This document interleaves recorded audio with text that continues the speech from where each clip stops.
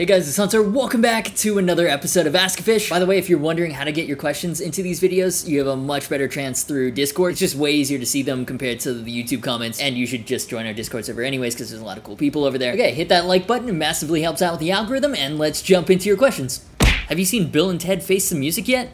If not, I recommend. I enjoyed it. Yeah, man, I've been waiting for this movie. I've wanted a sequel forever. Bill and Ted's Bogus Journey was one of my favorite movies as a kid. Such a bodacious film. So I was super hyped they were finally making a sequel. You know, like 29 years later, I'd pretty much given up hope. The trailer dropped. I was so pumped. I'll be super real with you. I wasn't that huge into Face the Music. What? No way! It did have moments for sure. I won't spoil any if you haven't seen it yet, but it kind of dragged for me. I don't know, maybe my goldfish like attention span is getting worse. Excellent Adventure, Bogus Journey, they're classics. Face the Music, definitely enjoyable, maybe not worth the $25 Amazon price tag. But what about you guys? Have you seen it? Did you like it as much as the other two? Tell me why I'm wrong. Any thoughts of Court as a brand? My first experience with Court was way back in the day when I first started playing guitar. Everyone that played guitar in middle school either had a Squier Bullet Strat, that was me, that was the cheapest one, or a Court X6. And you only had an X6 if you were a serious player because it was double the price of a Bullet Strat. For context, it was 200 bucks new, but back then we didn't know any better, and comparatively, especially if you're 13 years old and you can get one for half the price, that's an expensive guitar. Now, since I've left China, I haven't seen Court nearly as much. They're at NAMM, I guess. That's the only place I've really seen them. Like, I've never seen them at my local Sam Ash, Guitar Center, anything like that. My general impression of them recently is good guitars, terrible marketing, especially when it comes to social media. But there's kind of a reason for that. Court's main business is that they operate factories that a lot of your favorite import guitars come from. Especially if we're talking made in Indonesia, chances are it's Court. They do G&L, Ibanez, PRS-SE, Jackson, I think, and like a ton of others. But Court is their house brand, and that's why the prices are so good compared to models with similar specs from any of the big name brands. And so they don't put as much into advertising their own brand since it competes directly with a lot of their clients, which is another point that I'll get into. A byproduct of being the house brand for a factory seems to be that they lack personality or any sort of obvious defined identity. And you can see a lot of Court brand guitars take features and design elements from guitars that they make for other brands. Their metal ones in particular seem suspiciously Ibanez-esque, for example. So I'm not super interested in doing a bunch of Court videos. That lack of identity is actually pretty off-putting for me. But I would be down to do one if only so I've got some sort of Court content on the channel to cover the brand. Because again, the prices for the specs are very good and value for money is what I try to cover here. Like the KX500 Etched might be kind of cool. Mahogany body, ash blasted top, bolt-on 5-piece maple purple heart neck, Makassar ebony fingerboard, Fishman Fluence modern humbuckers, goes for $749 US. Nani? That's not bad at all. In fact, that's really good. But for having such a cool top, you can't tell me that this isn't a very generic looking metal guitar. You know, slap Jackson on the headstock, I'd believe it. But that's just me. What about you? Have you heard of Court before? What do you think of the brands or the guitars? And yeah, do you want to see a demo? Let me know in the comments. Did you see the new Solar single cuts? I mean, artists? Now, if you want to talk about a brand with an identity though, look at Solar. Even in the very crowded metal guitar category, when you see a Solar, you know it's a Solar. Completely, unapologetically, unadulterated metal. I've talked about it before, advantages of a small company. They're quick, they're incredibly mobile, they've always got new models coming out. Case in point, the new Artist series. Now the idea behind the Artist is that they're technically not signature models, they're just spec'd out for what Ola would personally use right now if you were playing live gigs and going on tour. And it seems like at the moment he's most into what he started with the AB series, because these are an even more metal extension on that theme. What I mean by that is that the original AB series had the roasted maple bolt-on necks with stainless steel frets, Duncan Solar humbucker in the bridge, dual rails in the neck, but for the most part the colors were brighter. The guitars were a little calmer and more mellow compared to the rest of the line. The new ones, Solar's like that, full power to the weapon systems. Black ash blasted bodies, there's an AB 1.6, an AB 1.7, and a V 1.6R. Black Solar logo on the 12th fret, all equipped with Evertunes. Usually V's and pointy ass guitars don't interest me in the slightest, but that is a nice guitar. Set through roasted maple, ash blasted body, single-sized humbucker in the neck, and an Evertune. Yes, yes, yes, yes. I constantly gush about it, probably to the point of being very annoying, but I really, really like what Solar's doing. They've got one goal when it comes to product, making a kick-ass metal guitar, and they don't try to pretend to be anything else. They've got proven designs and they continually make these small tweaks which allows them to keep the lineup fresh without coming with brand new designs from scratch all the time. I don't even like pointy guitars, but I'm always on the website. Like, I'm just curious to see what's new. It's just amazing to see what they've accomplished in such a short period. Yeah, I'm pretty curious. Since they don't have a US distributor and most of my audience is in the US, how many of you have actually played one and what did you think? And if you haven't played one, are you thinking of picking one up sight unseen? I'd love to know your thoughts. Before we get into the next question, I want to give a huge shout out to Raymond Barreras and the rest of the amazing patrons for making what I do possible. It's really allowing me to focus more on what you guys want to see rather than just on sponsorships. If you want to directly support what I do as well and get bonus perks like MP3s and tabs to all the demo tracks, link is in the cards. Again, obviously no pressure. I appreciate you guys just being here. All right, into the next question. 10 View Club, and I definitely feel you on the Blackjack series, but what are your thoughts on the just announced Omen Elites?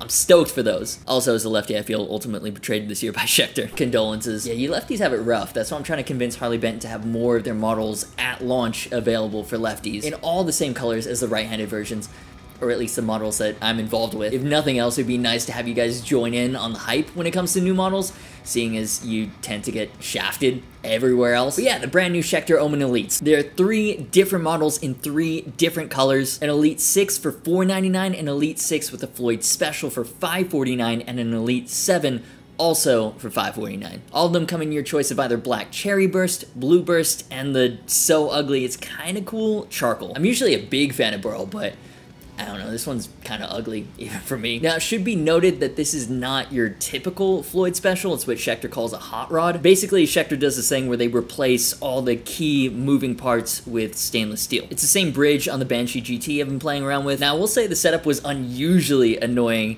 even for a Floyd. It would just get stuck. It wouldn't move, even when I adjusted the tension screws. Then, all of a sudden, it would travel a ton. It was super unpredictable. But since I've gotten it working, it's actually been quite stable. Especially given that it's a Floyd Special. Back to the Omens though, for specs we've got a mahogany body, a bolt-on maple neck, and a rosewood fingerboard with 24 extra jumbo frets. The top is gloss for that extra shine, then the back is satin, which should help with feel and playability. Schecter's then included their own proprietary Diamond Heretic pickups. I assume with a name like that, they're low output PAFs, not for metal at all. They've also got Schecter's new speed knobs with the grooved rubber strip for extra grip and adjustment accuracy. Big fan of that. Again, it doesn't look like lefties have been invited to this party, at least not yet. It would really surprise me if there aren't lefty versions eventually, since the Omen series generally seems to offer a decent lefty selection, at least when we consider the other models. Now, is it just me, or in 2020 is Schecter just releasing new series after new series after new series? Yeah, we've got some releases from other brands, but while everybody else is struggling with back orders and production capacity and, you know, taking it a bit calm, Schecter's all like Silver Mountains, Blackjacks, new Solo 2 Custom, Banshee Mocks, Omens. Or maybe it's just because this is the first year I've paid a lot of attention to Schecter. Is it always like this? But yeah, anyways, I'm still working on 2 Schecter demos that should be out next couple of weeks or so. You know how it is with this channel, I'm trying. You get it when you get it. But I have been talking to Schecter about one of the Blackjacks. Should I add the Omens to the list as well? I'll be honest with you, the new Omen Elites are probably my least favorite from the recently released series. They just don't get me that excited. Maybe it's the rosewood fingerboard. But these do look like great bang for buck at about $500, so it might be cool to document on video what Schecter is capable of at this more affordable price point. Those are just my initial thoughts. Let me know what you think and whether you want to see a demo. Did you see the Fender American Professional 2 leak? You know what? I loved the American Professional 1s. I guess that's what we'll call them now. The original American Professionals that launched in 2017. That was like the first proper American Strat that I played, and I was just floored by the quality. $1,400, and it was just a phenomenal player. Like, just unreal. $1,400 is by no means a small amount of money, but it was just so good that in a way, even at that price point, it was still kind of a bargain. Well, thanks to distributor listings, the American Professional 2 series has leaked. Interesting, they don't usually do numbers. It's usually a completely different name. But anyways, was the leak accidental? Was it tactical to build hype? Was it an inside job? I'll let you decide. So we don't have the complete specs yet, but we do have a few juicy details. So far, only the Stratocaster, Telecaster, and Telecaster Deluxe are confirmed. Colors include like a silver burst, a surf green, natural, a blue that's almost too bright, and my absolute favorite, Dark Knight. Good God, Dark Knight looks cool. There are upgraded VMod 2 pickups for the Strats, which are supposed to be the most articulate yet. I mean, aren't they always though? There's also a new 2-point trem with a cold rolled steel block. The leaks show a list price of $14.99, which is a $50 increase on the current lineup, so it'll be interesting to see if the new pickups and the upgraded 2-point trem are worth the additional cost. Another interesting note, Swamp Ash is leaving the lineup as Fender said it would due to scarcity and associated price increases, and instead we're getting roasted pine. That's interesting and should be a fairly heated debate amongst the cork sniffers. I've never played a guitar with roasted pine as the body material before, but I trust the professionals over at Fender enough to know what they're doing, and I assume it'll feel and sound similar to Swamp Ash. I will miss that signature, highly defined grain though. So yeah, look out for the real announcement sometime soon. That is, if it hasn't already gone up in the time it's taken to edit this video. You know how this channel is, it's like the last place on the internet for breaking guitar news. But yeah, from what we know so far, what are your thoughts on the American Professional 2s? Again, the American Professional Strat was just one of the best guitars I've played at that price point, and I'm excited to see the continued evolution of the line, but that's just me. Personally, I'm loving that Dark Knight color, but this might be a great time to pick up a Swamp Ash American Professional Telly from the original lineup, I mean. Once the 2s release, you know retailers are gonna try to offload the old ones at blowout prices. And the way things are going, this might be one of the last times you'll be able to get a new American Fender made of Swamp Ash at under $2,000. But yeah, Silver Burst or a Dark Knight Telecaster Deluxe with that big ol' headstock,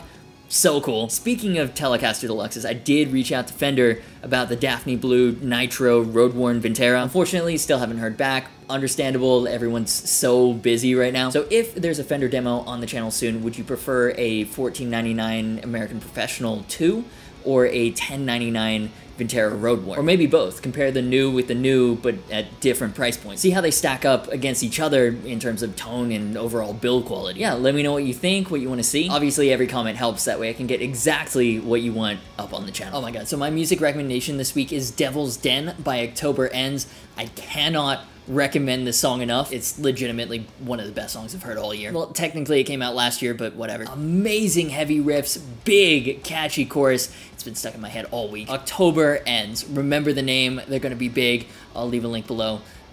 Definitely go check it out. And now it's time to hear from yet another adoring fan. It's the high praise of the week. And actually this is the first one I've gotten through Facebook. You suck! Worst videos and opinions ever! You know, my perception of Canadians is that they're like the friendliest people ever. So good for you. Breaking stereotypes. You go, girl. And that'll do it for this week's episode of Ask-A-Fish. If you enjoyed it, do me a favor and hit that like button. Leave your thoughts and your questions on anything down below. If you're new around here, hit that subscribe button. You can also hit the bell for all notifications. Sometimes YouTube might let you know when I upload a new video. Social media, merch, and Discord server links are in the description. As always, thanks so much for watching. You've been awesome, and I'll see you for the next video.